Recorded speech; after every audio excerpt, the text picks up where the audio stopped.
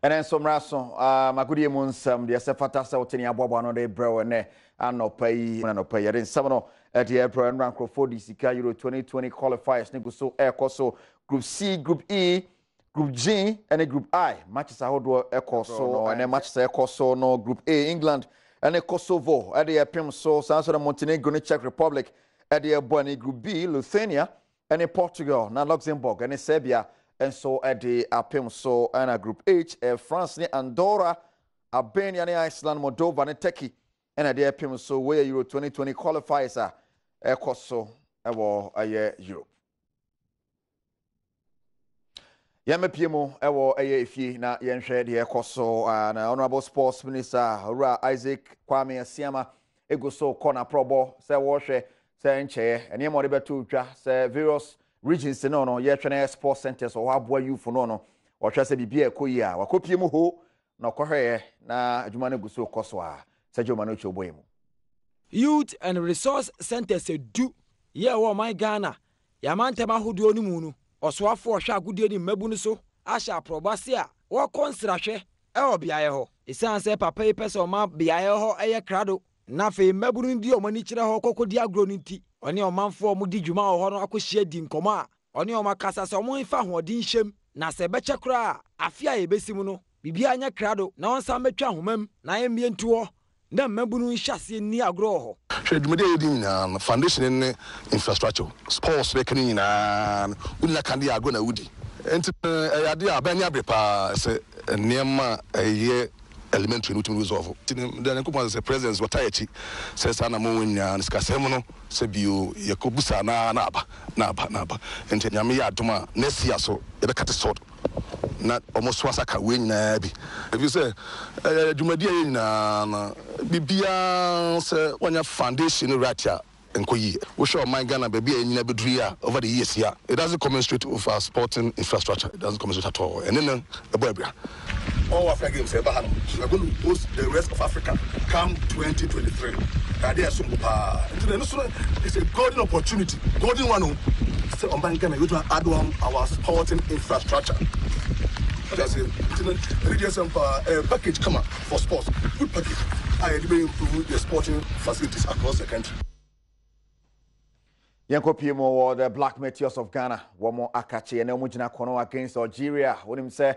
Algeria ba fia be ball 1-1 nti ese Black Meteors obibia ene wo mo emu bedin na so yenhwe de be call Meteors captain ya oyeboa o senya sem keto a baton be yire mo ho.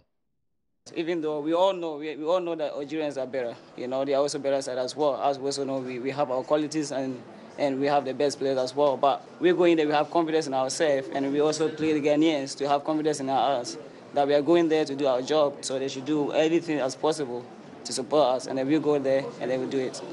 I know that Ghanaians expect a lot from us. We are also aware it's been a long time we haven't qualified, and that's exactly what we are working on. So we still have chance, and that's exactly what we're going to do. I mean, they came here, they scored. So what makes people also think that when we go there, we can score? We can also score. We have the qualities, and that's exactly what we are working on. So there's more chance for us. And a 23 AFCON qualifier and a Black Meteors New Algeria.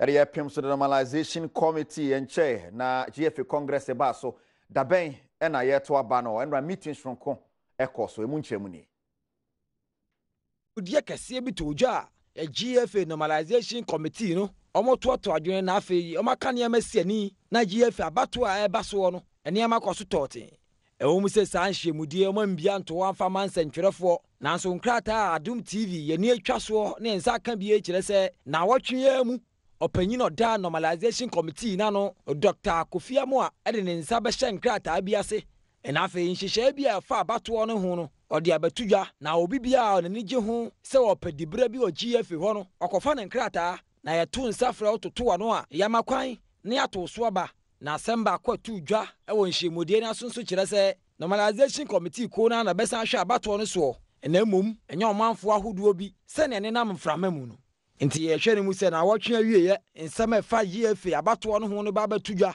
ena afi omanfo mo ne gi ho no akofa mo nkrata ye tutu o ma no ma mo ho kwan a dwumadie na hyehye so ne apa nkofo foforo a o ma da GFA ko no ano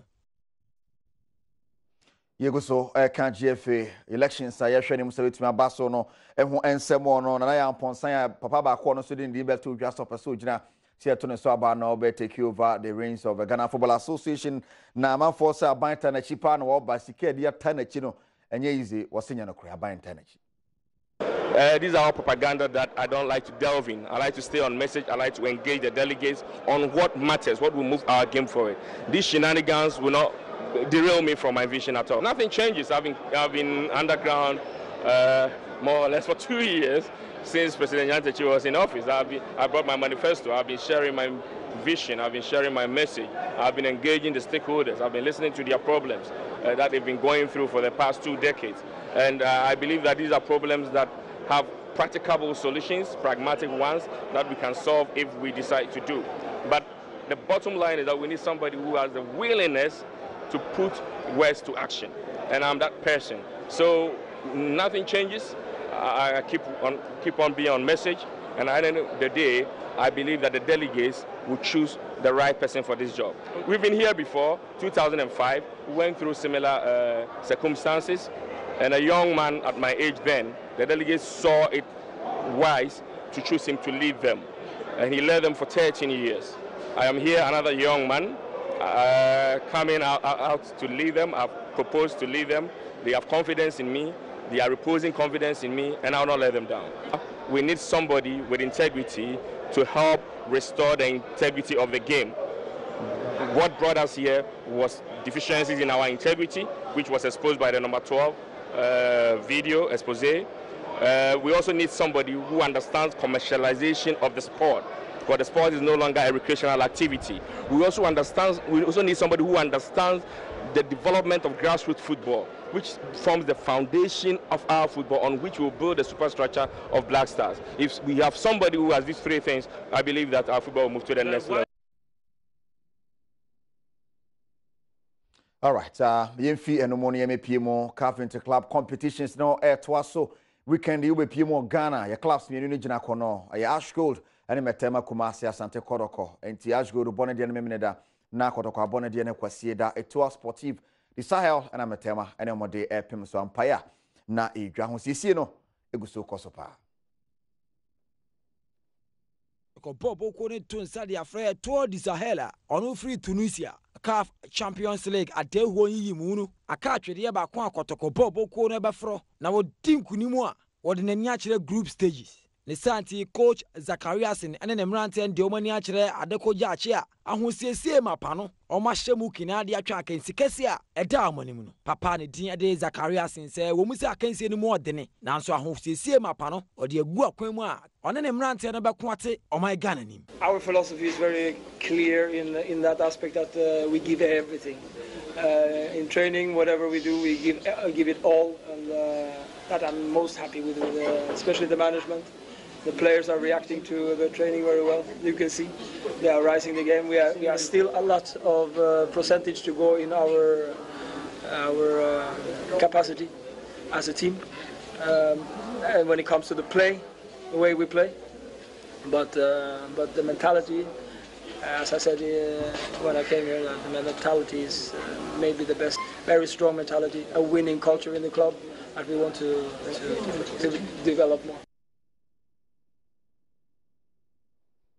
Eti metema for one more catch no Egusu de mo husiesi na chi ehwe se na ho sembesi akọ live commentary wa Adom 106.3 ni Asempa 94.7 FM so 7 na dos no de se fata se otini eboabo no de bakete wese anya do dwe bia Medimosis Prostate Center wo na de prostate cure herbal tea abadwaman so wo the leading prostate treatment center in Ghana and across the world. Inti abribia ne omuni nsa wo so na eba no eye test bia pese oye bia ono yomo adinsa wo so no matimi aboa yare bia ha obi anso no wo betimi aboa wo ye pa enyasam keto akra san so na power specialist eba clinic omoso ekremu eba no hepatitis B omotenete wo na de eye jirika jiri for male vitality aba edwaman so bema mu jirika jiri san so na duaya eba malamix for malaria and afin so no cough care eba mesha and so eba no ewa ebete no te enso ede ama wo 1xbet.com obebeti ana 1xbet ne omuni nsa wo so abrini na no omo odds ne so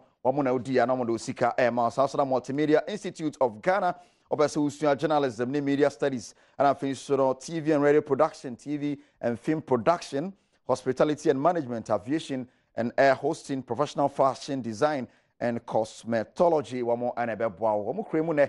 Netting some idea, bro. GTP new style. Now bringing our friend to my Mish Mega and a permanent come at my Sergio Manucho. I'm a producer for Nankasaka Kijuaneho. Erica Siedu Bwedi.